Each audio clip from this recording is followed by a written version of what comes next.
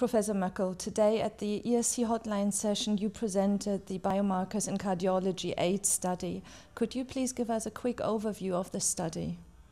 The Big 8 study was the first randomized international interventional study showing that a combined testing of troponin and Copeptin is eligible to facilitate a fast rule out in patients presenting in the ED.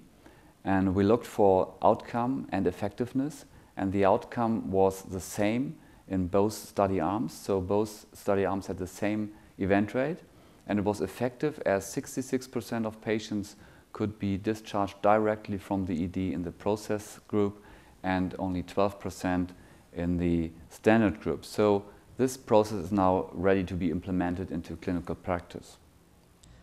So why are these results important?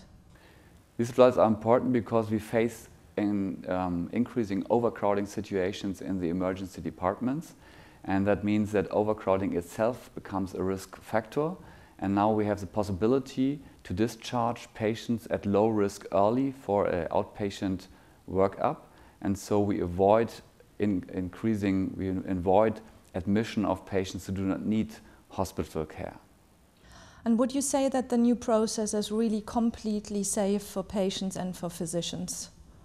We could show the same MACE rate in both arms, so that means that this process has not no risk, but the risk is the same in the standard as in the experimental arm. And will the new biomarker improve patient flow in the emergency department? The new process with a single combined testing of troponin and Copeptin will definitely improve the flow in the ED, because in a large group of patients with negative Copeptin values, we can discharge patients very early into ambulant care and therefore reduce the length of stay in the ED and therefore reduce overcrowding.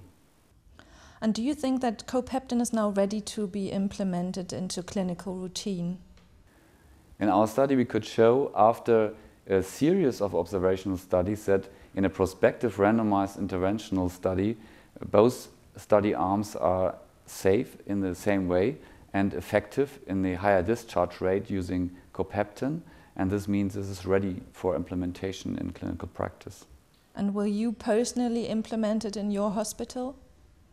We will implement the new process in our hospital as soon as the paper has been published.